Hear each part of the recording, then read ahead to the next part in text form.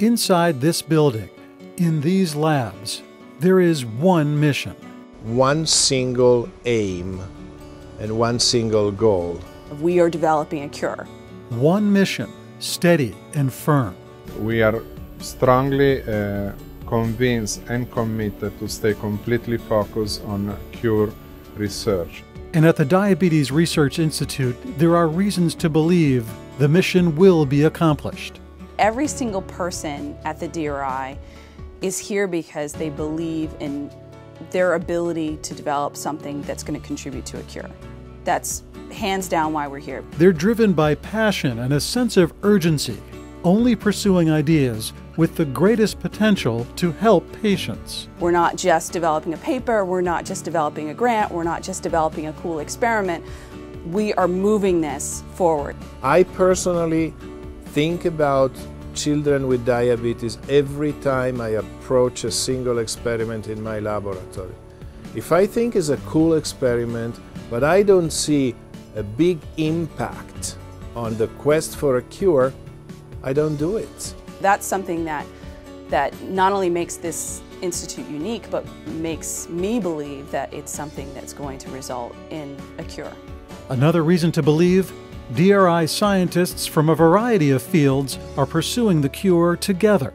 We work as a team, and we all have different expertise, so we can attack the problem from all different points of view.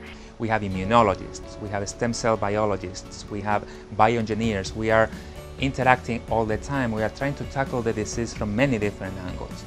And that's a unique component of the DRI.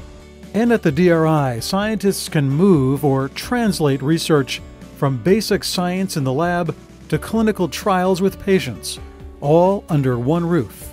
The translational approach that we have, I think it's absolutely unique. But they say the greatest reason to believe is because of the progress achieved so far, reversing diabetes in patients in clinical trials by transplanting insulin-producing islet cells with increasingly better results. We know that islets work. They can work long-term in preclinical models that are very similar to human.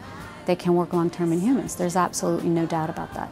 Now, the focus is to build on that progress, to perfect new approaches that will overcome remaining challenges. That's what drives me every day, is I know that it's feasible. It's been done in a setting that's not ideal. So if we can engineer something that's going to create an even better site and move the field forward, we're going to have something that's going to be more clinically relevant, that's going to apply to a greater patient population, and one in which we hope will develop a cure for every type 1 diabetic. We have already a cell therapy that works, which is islet cell transplantation. We know what to do in order to correct the disease. If we can make this therapy, which is now experimental, available to millions of people by using stem cells, we have a reason to believe.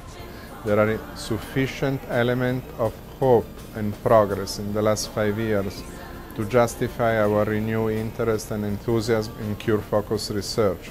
Progress to give us a great hope that a cure could be within a reach. I believe. I believe. I believe. I believe. I believe.